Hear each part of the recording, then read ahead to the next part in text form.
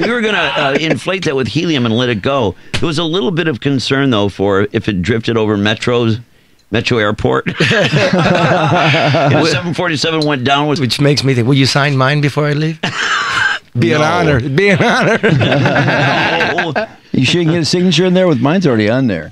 Oh, yeah. Doesn't leave a lot of space. You can do it in lipstick, man. You know. Be back, but it's cool to be here.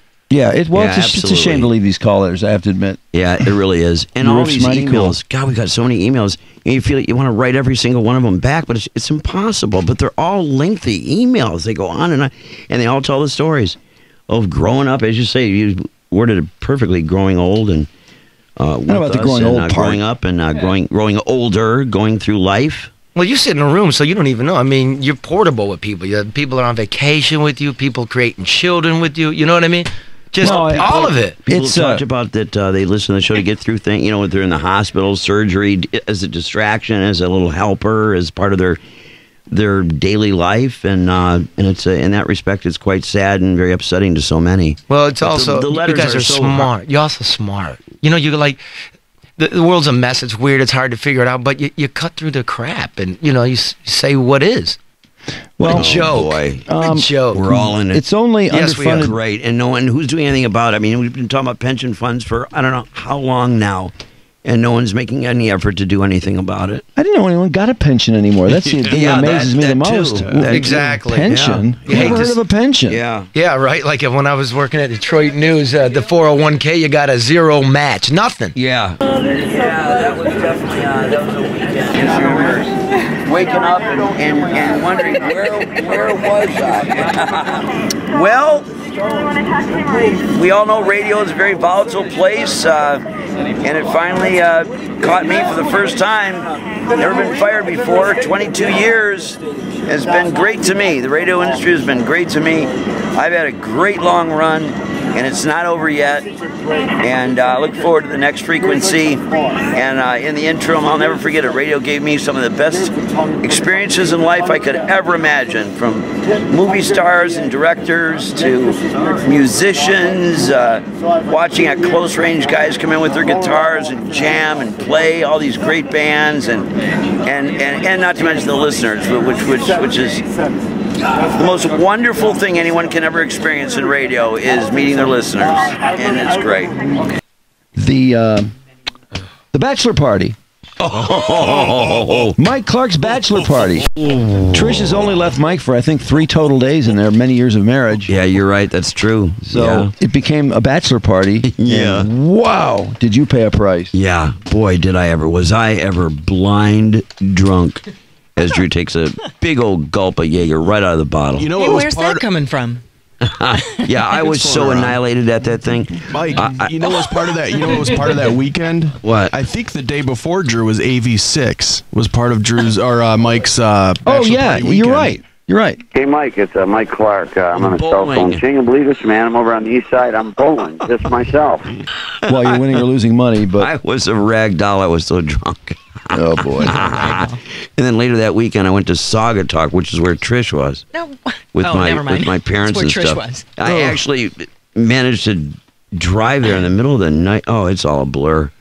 Wow. Ooh. Well, that was some kind of bachelor party. That's for sure. Yeah, that was great. It was fun to be there. And you're right, the middle part had to be left off, where I played movie director.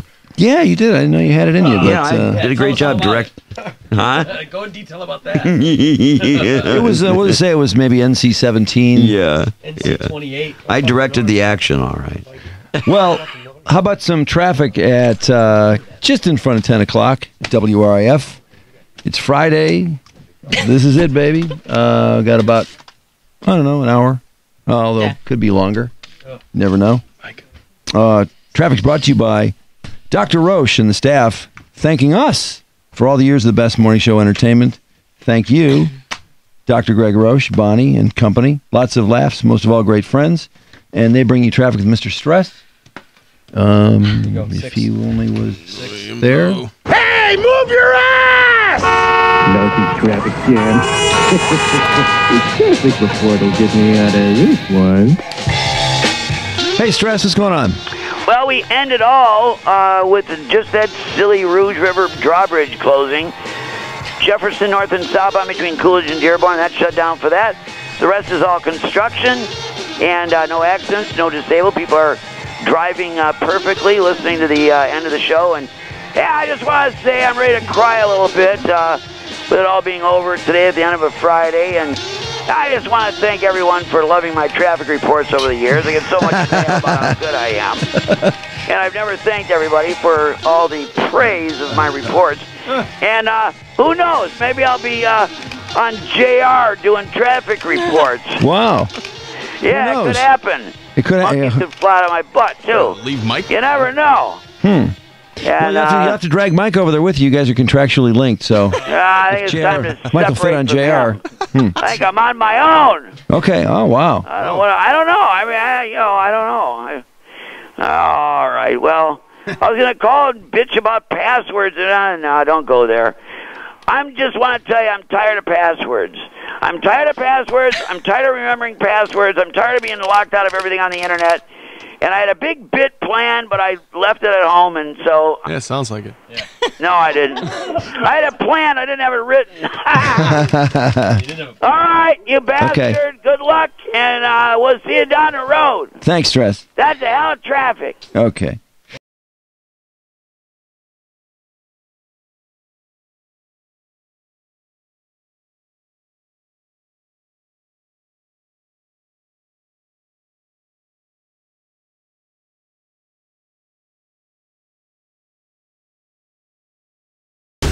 Working for you. Fox 2 News at 5 starts now. We begin with the passing of a legend of local radio. Mike Clark has died at the age of 63. He's best known for the Drew and Mike show, which dominated morning radio on 101.1 The RIF for years. We're told that Clark passed away in his sleep. The exact cause of death unknown right now. He often spoke about his passion for flying, even owning and piloting his own plane. We spoke to his longtime radio partner, Drew Lane, about Mike's sudden death. He's hard to explain. I just think really he was, he's very much every man. He had a long marriage. He loved his wife. He loved his dog. He loved his rock and roll. And he wore it on his sleeve. He was very passionate. The last couple years, especially, we've been texting a lot. And honestly, I get a lot of laughs just from the back and forth. He's really sharp as ever, and I was really surprised. We'll have much more on the life and career of Mike Clark coming up on Fox 2 News at 6. Fox 2 News at 6 starts now. Sad news tonight involving the death of a local radio legend. Mike Clark has died. For years, he and his friend Drew Lane dominated morning radio with the Drew and Mike show. And tonight, friends, family, and fans are mourning the loss and celebrating his life. Fox 2's ML Elric has more. Few radio icons have had a stranger career path than Mike Clark. He drove an ambulance, worked for a computing firm, and the gas company. He didn't know any rules, and he didn't follow any. Clark's longtime partner, Drew Lane, says Clark got his start calling into a morning radio show on WRIF and doing the traffic as a character he created called Mr. Stress. Clark would call in from his day job at the gas company and end his updates as Mr. Stress by slamming down the phone. His gas company colleagues weren't amused. He was breaking phones, so he was going to different cubes, and people were going, what's happening to all the phones here? Clark and his raw talent eventually joined Lane as his full-time partner for more than 20 years on the top-rated Drew and Mike show. He had no experience. He had no desire to learn. He just had the microphone, and that was really all he needed. Clark was known for his strong opinions and interests, some of which might best be described as fetishes that we can't go into on a family station. But he pushed the, let's say, envelope with characters like Butt Mike. When you start having success, you sort of feel like, well, we can get away with this, or, you know, what are they going to do, fire us? And so, yeah, Mike started farting on the microphone, and honestly, I was like, oh boy, really? But, you know, people laughed, and he was always about the laugh. While he could be strident and unreserved on the air, Lane says Clark was a very private person. He's hard to explain. I just think really he was, he's very much every man. He had a long marriage, he loved his wife, he loved his dog, He loved his rock and roll. True to form, Clark said his favorite interview of all time was with Mick Jagger of the Rolling Stones. Mick Jagger was fantastic. We had 12 minutes with him. And just to hear his voice, just to hear him say, "Hi, Mike," it was like so cool.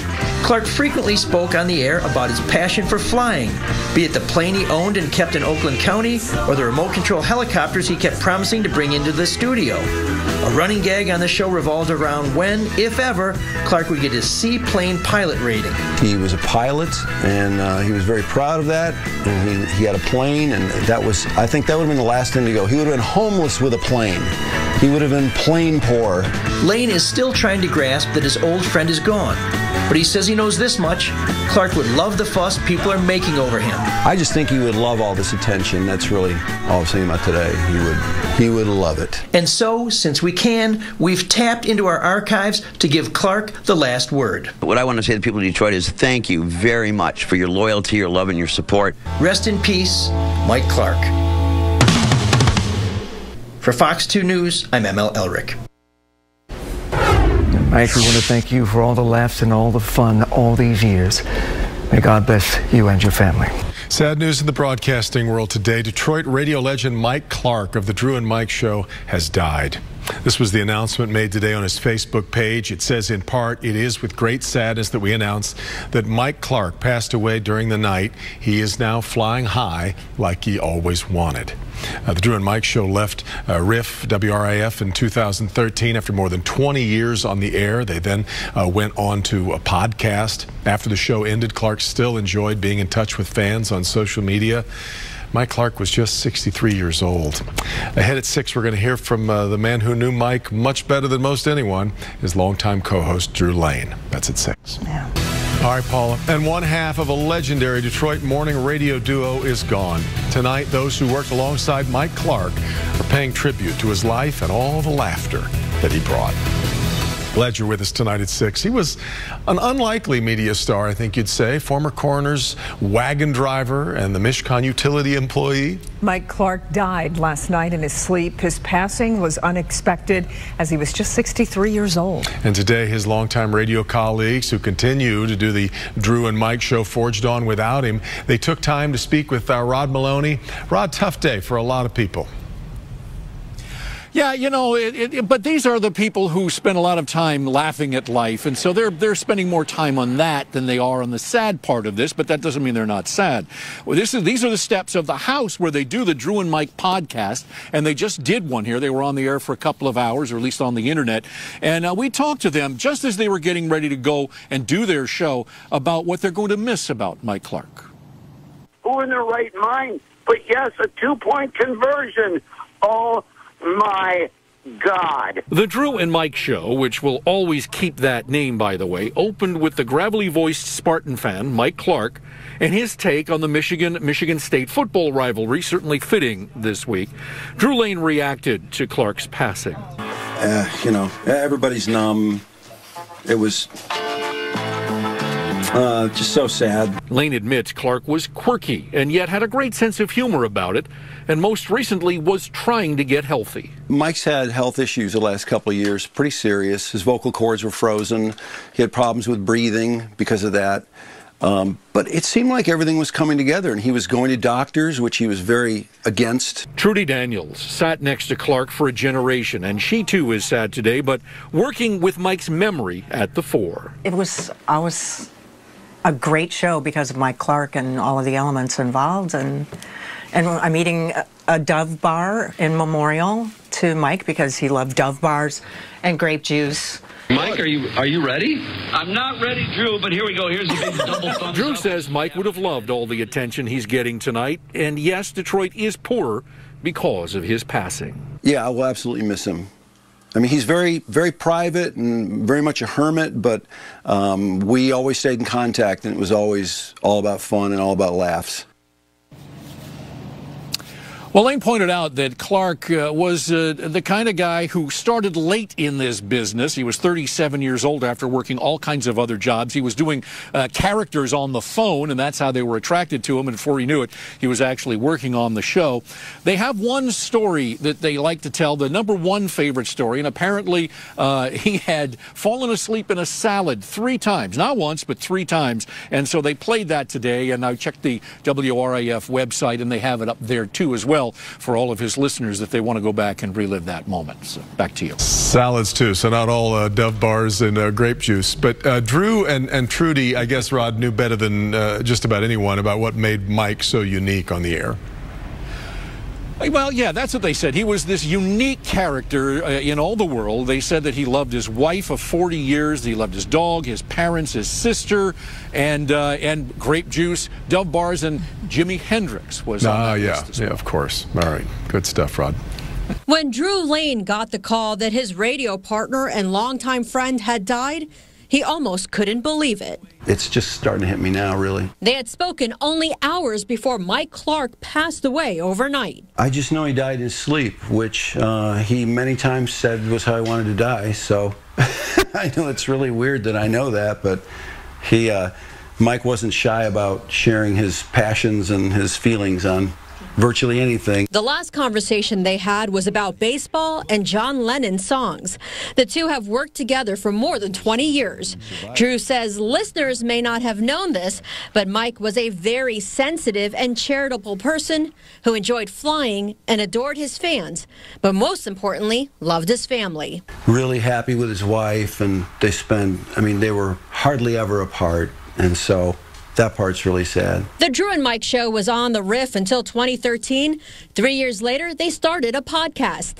Mike appeared less frequently while battling health issues. Drew is still processing the grief, but says there is one thing he will never forget about his dear friend. What I miss about Mike, it would be his laugh. I mean, he had an incredibly infectious laugh. And Drew plans on hosting a podcast tonight solely dedicated to Mike.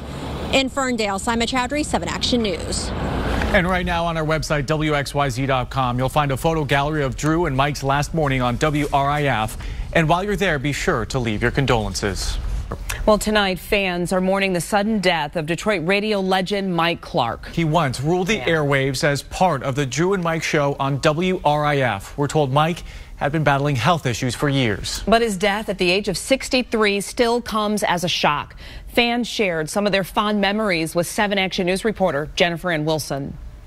For more than a decade, Drew and Mike dominated the airwaves at the RIF. Mike Clark signed off when their final radio show aired in 2013. I just want to thank everyone for loving my traffic reports over the years. I get so much to say about how good I am. Then Drew and Mike turned the popular show into a podcast. Well, I thought he was incredibly inappropriate and always made me laugh and see things from another perspective. Now, longtime listeners are shocked it has all come to an end after learning Mike Clark died in his sleep overnight. I think it's terrible. Mike was a big part of my morning drive. I wish his family and him many prayers and lots of love from Detroit. Really sad. The show was a great show. I loved listening to those guys. Entertaining and knowledgeable, and it's sad that he passed away, isn't it, Dill? Yeah. Too young to go. Based on one of his final interviews, they're all comments Mike would have loved to hear. The most wonderful thing anyone can ever experience in radio is meeting their listeners, and it's great. Drew Lane says he'll be recording a very special podcast in honor of his longtime friend and partner